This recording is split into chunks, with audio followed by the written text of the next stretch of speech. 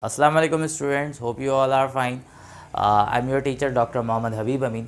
In this video we are going to study about heart. At first we will learn morphological structure of heart, position of heart, location of heart, and then we will move toward the structure, internal structure of heart. So without wasting any time, let's start.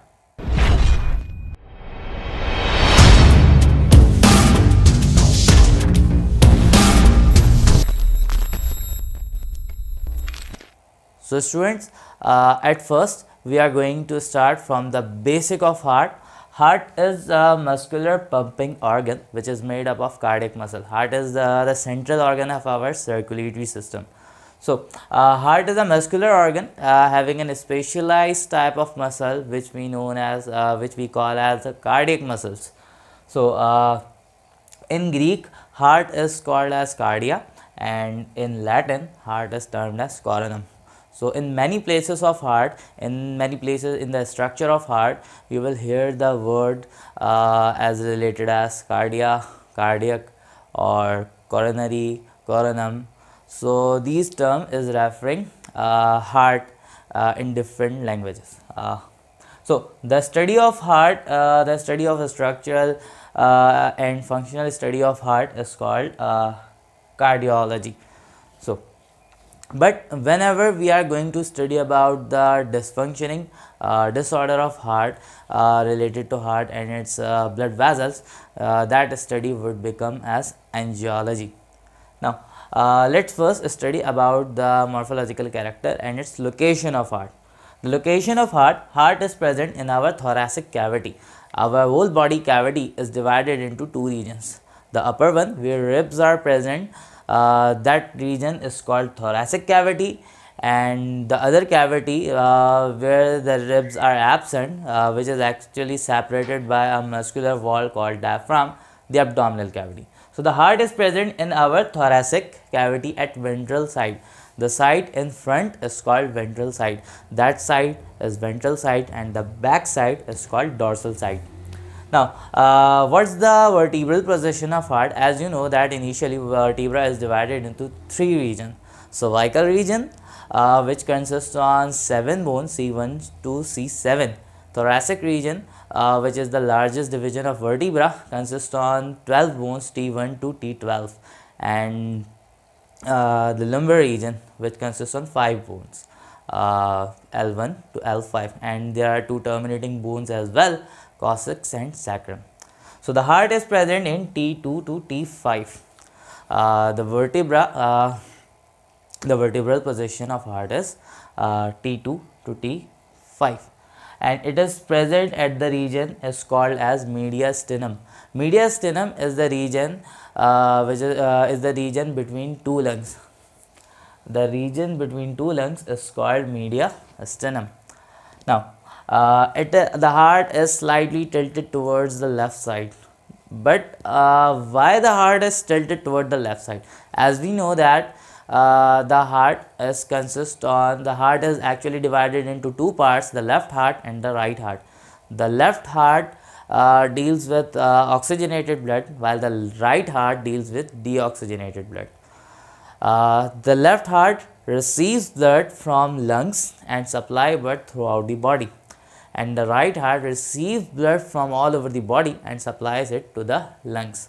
So left heart has to be very strong as it has to pump the blood throughout the body. So due to this feature, the left side of heart, the chamber of heart which has to pump the blood throughout the body, is very thick and strong, which we call as left ventricle. So during embryonic period, when our heart is at developing stage, the left ventricle has to be very strong, has to be high mass part. So the heart is tilted toward the left side, as if we take a weighing balance and put some weight to left side. That balance must have to be tilted to the side where we put more weight. In the same way, when our heart was developing in our embryonic life, So the left ventricle was strong and was heavy weighted, so heart has been tilted towards the left side. But there are some exception as well. There are some people whose heart is tilted toward the right side. So those people whose heart is at the right side, actually having the mirror image of normal person, these persons are called dextrocardia.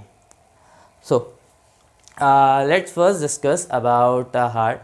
So the heart is present in between two lungs, and as it is tilted toward the left side, there is a depression in the left lung for heart.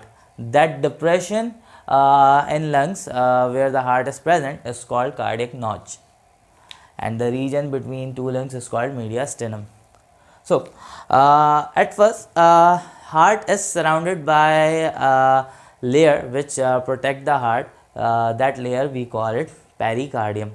Pericardium is basically the external covering of heart. So here I have drawn the diagram of pericardium.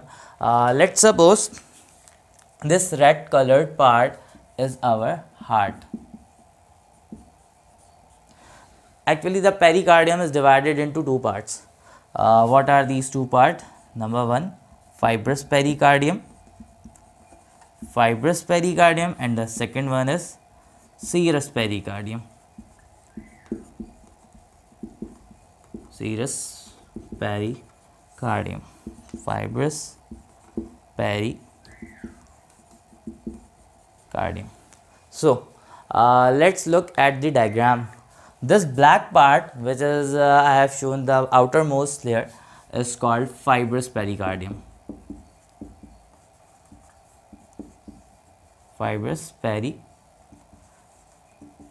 The word fibrous is representing that the tissue by which this pericardium is made up of has contained some protein fibers, which we call as collagen fiber.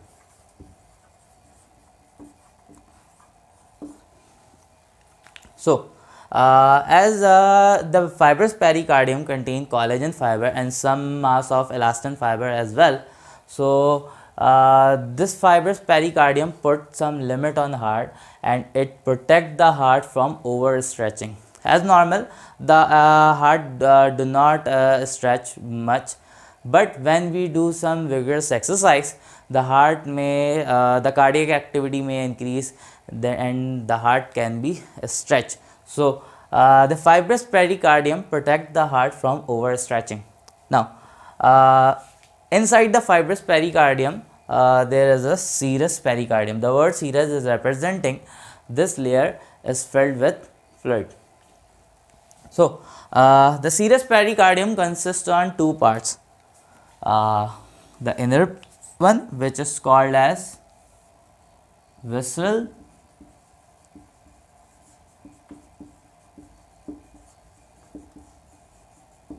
pericardia.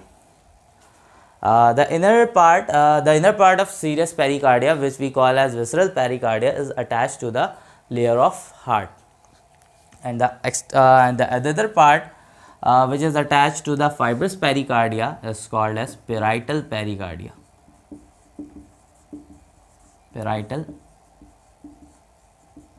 pericardia. And there is a space in between these two pericardia, which is called as pericardial cavity or pericardial space. Pericardial space. This cavity or this space is filled by some fluid, and that fluid is called pericardial fluid.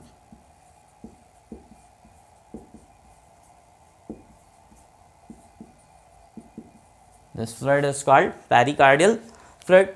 So the serous pericardial contain fluid, and this lubricates the heart and prevent the heart from friction and any kind of destruction. So when the heart is contract, this layer is compressed and stretched with the contraction of heart, with the movement of heart, while the fibrous pericardium is a stuff layer which puts some limit on heart that restrict the heart from overstretching. Now That's the function of pericardium, and that's the pericardium. Now let's move towards the layer of heart.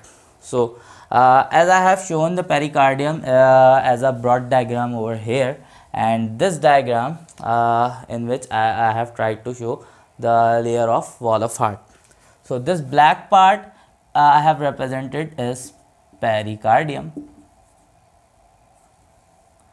because here in this diagram I have to teach you about layer of heart, so I don't need to elaborate pericardium to this diagram. So the heart is consist on 3 layers. The heart is consist on 3 layers. The outer layer, which is attached to the pericardium, is called epicardium. Epicardia.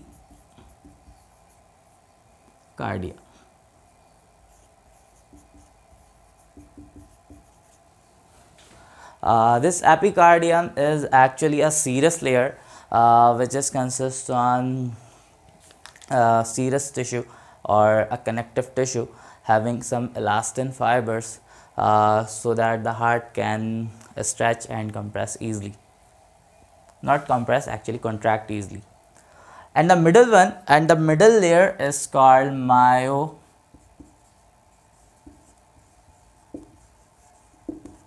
As the name indicates that the myo means muscle, this myocardial layer consists on cardiac muscles.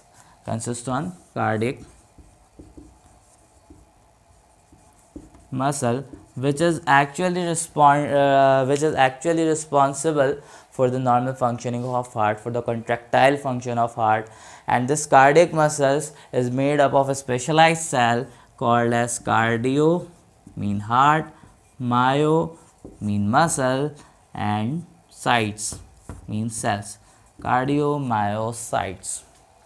And the inner layer and the innermost layer is called endocardium. And this endocardium is made up of squamous epithelium, which is made up of a squamous epithelium having a very smooth surface, because that's the lumen of heart where the blood is coming. Blood has to fill to this cavity. So this epicardium is connected with blood, so it must have to be very smooth, so to prevent any kind of friction. So this is all about layers of heart and external layer of heart, which is called as pericardium. Now let's move toward the structure and parts of heart. Thank you. Hi students. So in this video we are going to learn about the structure of heart. So I have drawn 2 diagrams over here. The one is showing external structure and the other is showing internal structure of heart. So let's start from this diagram. As you know that the heart, the human heart has consist on 4 different chambers, 2 upper atria and 2 lower ventricles. The atria is actually a thin walled chamber because it has to receive the blood and just pump the blood to the ventricle, while the ventricle is thick walled chamber because the ventricle has to receive the blood from atria and pump it to the body. So ventricle must have to exert more force. To generate more force, ventricle is more muscular and more thick part. Now we divide heart into 2 regions, the left heart and right heart, or we may say that the oxygenated part of heart and deoxygenated part of heart. As I said, left side of heart always deals with the oxygenated blood, while the right side of heart always deals with deoxygenated blood. So in this diagram I have shown you the structure of heart, upper part of heart. So here is the right atria which receives blood from throughout the body. So the body part, the extremities which are present below the heart, is received by inferior vena cava. Vena cava is actually the largest vein of heart, It has two parts, inferior and superior. The inferior vena cava carry the blood to the right ventricle from lower extremities of the body, while the superior vena cava carries the blood of the upper extremities of the body to the heart. There is another opening, there is another atria, there is another vein which takes the blood to the right atria. We call them cardiac vein. The cardiac vein carries the deoxygenated blood of the heart. As you know that the heart is supplying the blood throughout the body, so heart needs energy, heart needs nutrition. To supply nutrition, to supply energy, to supply oxygen, heart has their own blood supply. So when the blood is supplied to the muscle of heart and to the heart, so it must have to be returned to the heart as well, so that oxygenation and deoxygenation must be carried out to the heart. So the deoxygenated blood from heart is collect at right atria by cardiac means. So the right atria collects blood from three regions: from the lower extremities of the body by inferior vena cava, from the upper extremities of the body by superior vena cava, and from the heart by cardiac vein. So when the right atria receives the blood and it transfers the blood to the right ventricle. So the right ventricle and atria, there is a groove like a structure present in between atria and ventricle like this. Let's suppose this one is atria and this one is ventricle.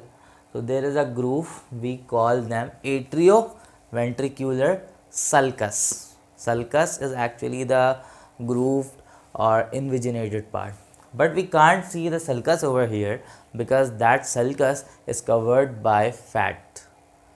That sulcus is covered by fat. That green region, the region, that the part which I have shown from the green color is actually the fatty layer of heart and blood supply of heart as well. So the right ventricle receive the blood from right atria and supply the blood to the lungs, so that this deoxygenated blood convert to oxygenated blood. So when the gases exchange occur in the lungs, that oxygenated blood supplied to the heart again by pulmonary vein to the left side of atria. As you know, from the right ventricle, the pulmonary artery takes the blood to the lungs, and this artery, pulmonary artery, is the only artery which carry deoxygenated blood, while all the other arteries of the heart carry of the other arteries of the body carry oxygenated blood. This is the only this is the exception which carry deoxygenated blood. And from the heart, the pulmonary vein takes the blood to the left atria, and that's the only vein in the body that carry oxygenated blood.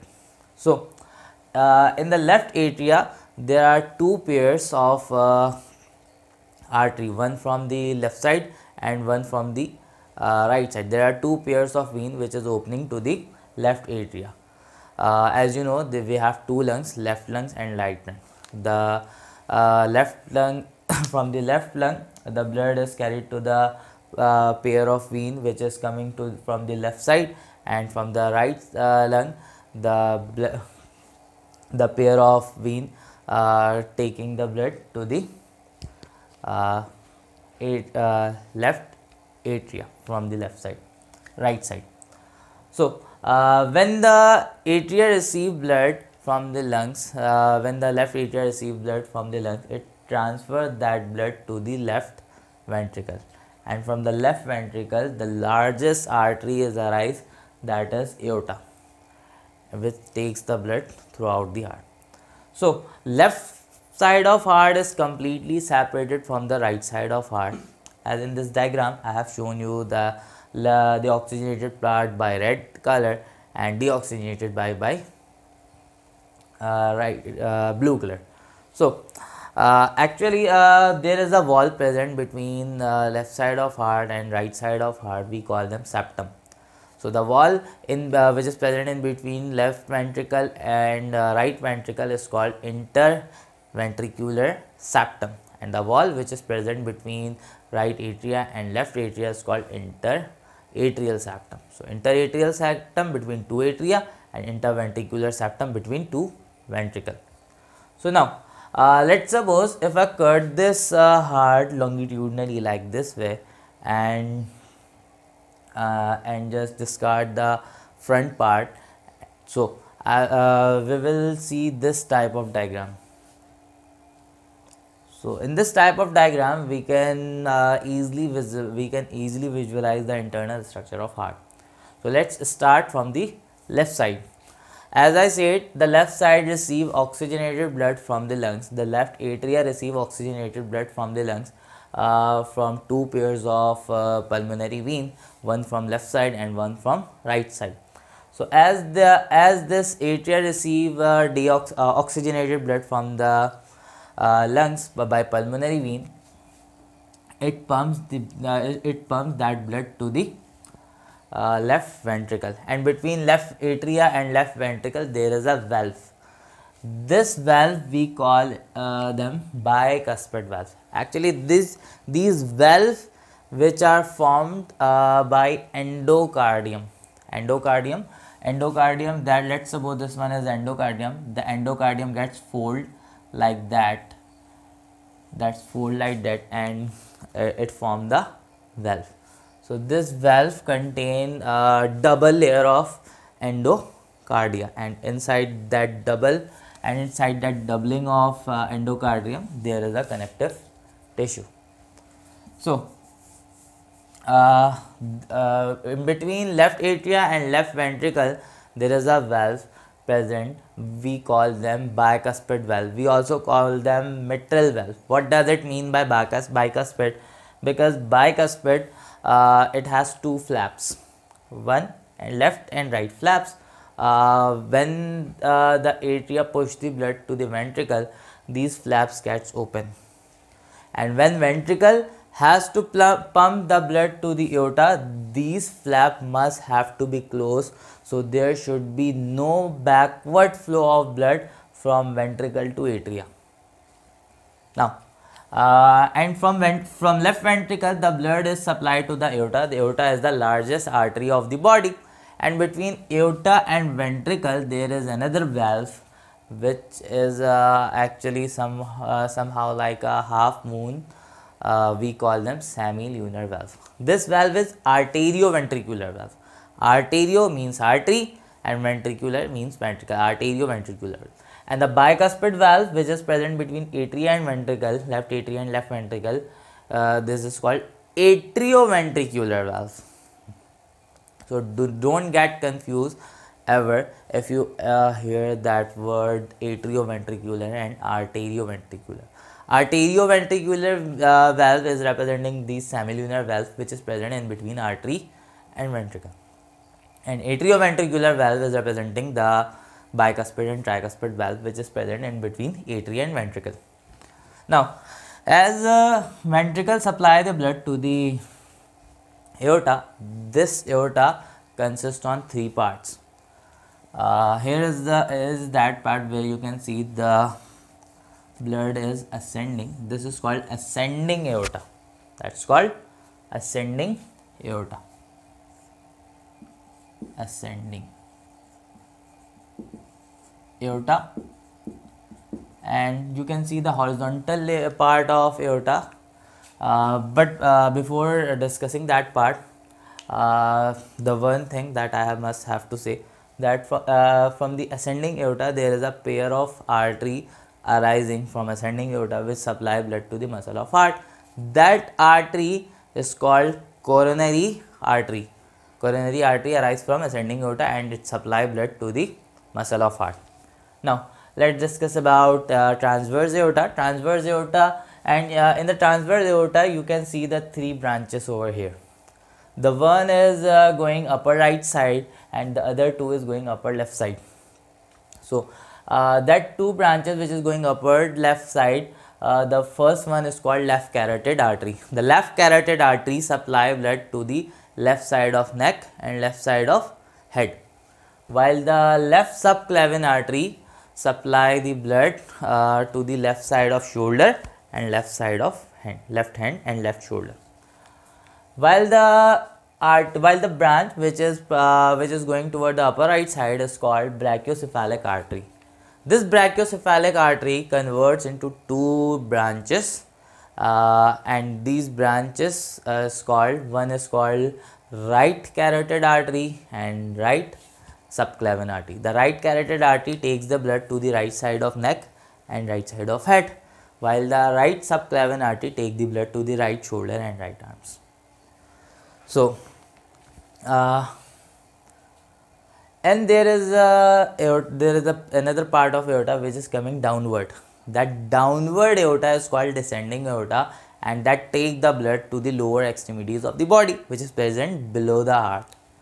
Now, as you know, the whole body is supplied the blood, and now let's discuss about right side of the heart. As you know, the body use the blood, and that blood become deoxygenated, and the deoxygenated blood comes to the heart again, but this time at right side of the heart. The right side of heart, the first part which receive the blood is called right atria, and that right atria have the largest vein which carry the blood of the whole body is called vena cava. These vena cava has two opening, inferior vena cava and superior vena cava. The superior vena cava carries the blood from the upper extremities, while the inferior vena cava carries the blood from the lower extremities. There is another artery which is called another vein which is called cardiac vein, that take the blood from the heart muscles, which is supplied by coronary artery. Now, as the right atria receive the blood, it pumps the blood to the right ventricle, and between the right atria and right ventricle there is another valve, we call it tricuspid valve. The tricuspid valve is representing that this valve has three flaps, 1, 2 and 3. 1, 2 and 3.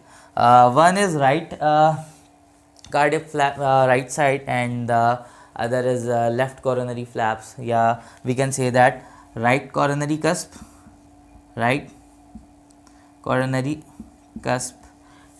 left coronary cusp,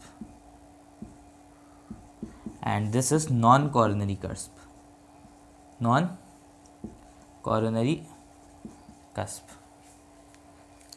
So let's don't talk about this part of valve. Now, when the blood comes to the right ventricle, it supply the blood to the lungs. There is another artery arise from the right ventricle. We call it pulmonary arch. And in between pulmonary arch and ventricle there is another valve. We call them arterioventricular valve. So this is semi-lunar valve or semicircular valve. And from the pulmonary arch, two arteries arise that takes the blood to the left and right side of lungs, left lung and right lungs. We call them pulmonary artery. So the last thing is that ventricle and both of the ventricle have some cone-like muscles. We call them papillary muscles. And from these papillary muscles, some cords are arise which hold that atrioventricular valve, tricuspid valve and bicuspid valve, and these cords are called cordi tendini. These cords are called cordi tendini, and these cords make sure when the ventricle contract, these bicuspid and tricuspid valves must have to be closed, so that the blood from ventricle